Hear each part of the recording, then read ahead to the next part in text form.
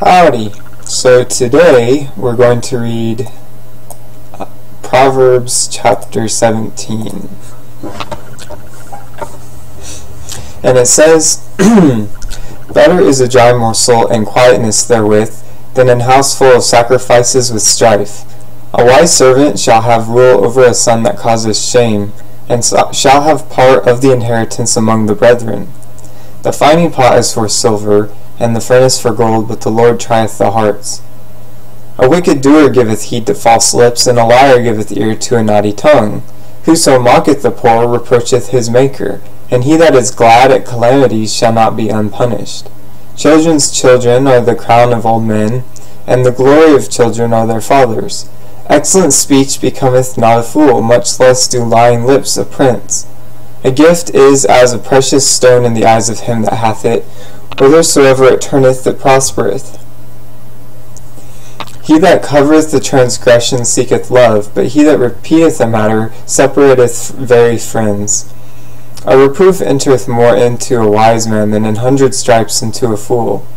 An evil man seeketh only rebellion, therefore a cruel messenger shall be sent against him. Let a bear robbed of her whelps meet a man, rather than a fool in his folly.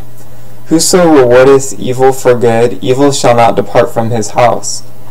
The beginning of strife is as when one letteth out water. Therefore leave off contention before it be meddled with. He that justifieth the wicked, and he that condemneth the just, even they both are abomination to the Lord. Wherefore is there a price in the hand of a fool to get wisdom, seeing he hath no heart to it? A friend loveth at all times, and a brother is born for adversity. A man void of understanding striketh hands, and becometh surety in the presence of his friend. He loveth transgression that loveth strife, and he that exalteth his gate seeketh destruction. He that hath a froward heart findeth no good, and he that hath a perverse tongue falleth into mischief. He that begetteth a fool doeth it to his own sorrow, and the father of a fool hath no joy. A merry heart doeth good like a medicine, but a broken spirit drieth the bones. A wicked man taketh a gift out of the bosom, to pervert the ways of judgment. Wisdom is before him that hath understanding, but the eyes of a fool are in the ends of the earth. A foolish son is a grief to his father, and bitterness to her that bare him. Also to punish the just is not good, nor to strike princes for equity. He that hath knowledge spareth his words, and a man of understanding is of an excellent spirit. Even a fool when he holdeth his peace is counted wise, and he that shutteth his lips is esteemed a man of understanding.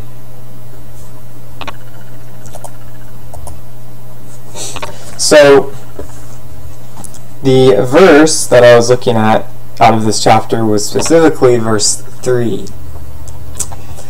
And it kind of ties into the study I'm currently working on, which hopefully I will put up here soon.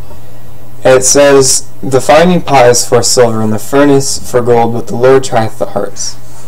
And throughout the Bible, hearts are often linked with the spirit of men, the spirit of something else, the spirit of God. And here we're seeing that he's saying the Lord trieth the hearts. And so we can go back to where was it? I think it was,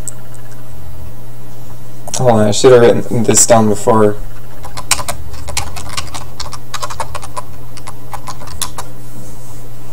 Numbers 22.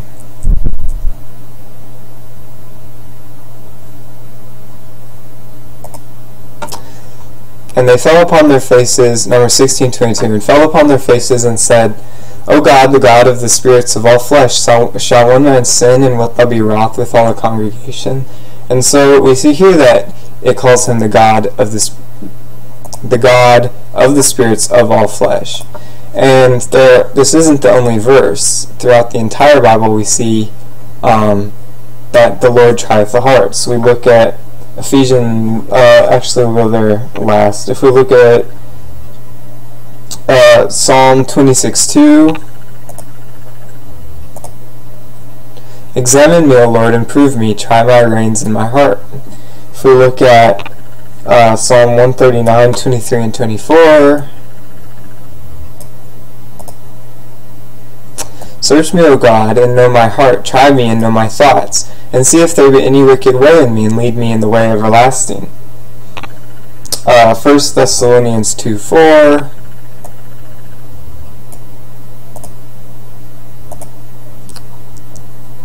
But as we were allowed of God to be put in trust with the gospel, even so we speak, not as pleasing men, but God, which trieth our hearts.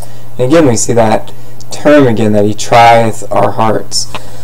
And Hebrews 4:12 and 13.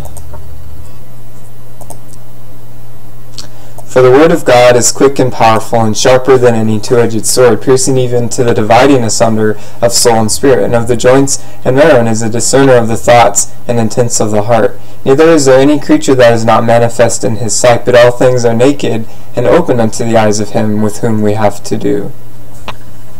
And Romans 8:27. And he that searcheth the hearts knoweth what is the mind of the Spirit, because he maketh intercession for the saints according to the will of God. 1 Corinthians 4:5. Therefore judge nothing before the time until the Lord come, who both will bring to light the hidden things of darkness, and will make manifest the counsels of the hearts, and then shall every man have praise of God.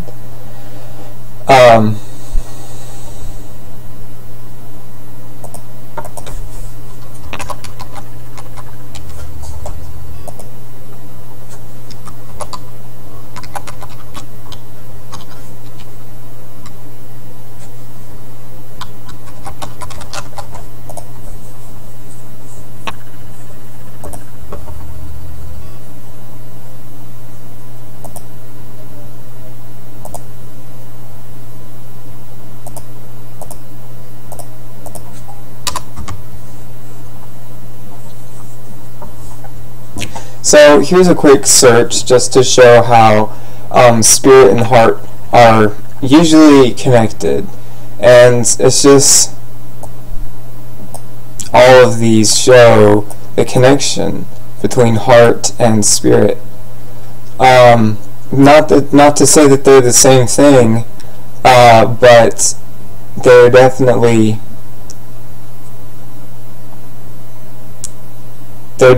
very similar.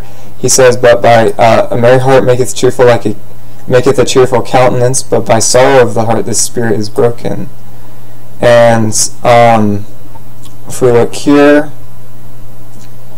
Romans 2:29, but he is a Jew which is one inwardly, and circumcision is that of the heart in the spirit, and not in the letter, whose praise is not of men but of God.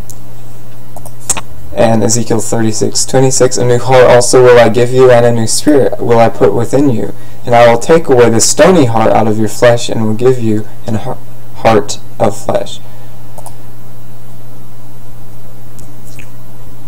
And so I did that search just to show sort of the connection I'm making here in Proverbs chapter 17, where he says the Lord trieth the hearts.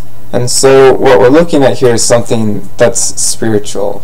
A heart is, I'm not going to say it's only spiritual, because it definitely, if it's spiritual, then it's hard to express, because obviously spiritual things are a little bit difficult to express. But basically, what the Lord's looking at is spiritual. And this is going to take us back to 2 Corinthians chapter 10. He says, for though we walk in the flesh, we do not war after the flesh. For the weapons of our warfare are not carnal, but mighty through God to the pulling down of strongholds. And so the weapons of our warfare are not carnal. Well, what are they? Well, if we go to Ephesians 6, verse 12, for we wrestle not against flesh and blood, but against principalities, against powers, against the rulers of the darkness of this world, against spiritual wickedness in high places. And so the war is spiritual, and he's trying our hearts spiritually. He's not looking to what can be seen, not our physical actions. And I think it's very easy to fall into the concept that we can somehow do something or do a certain type of behavior or have a physical action that pleases God, when in fact what he's looking at is what happens in the heart, that which can't be seen. And this goes back to Galatians 5, where we see, "This I say then, walk in the Spirit, and ye shall not fulfill the lust of the flesh." And so what we see here are all these works of the flesh which are against God, and the fruit of the Spirit. So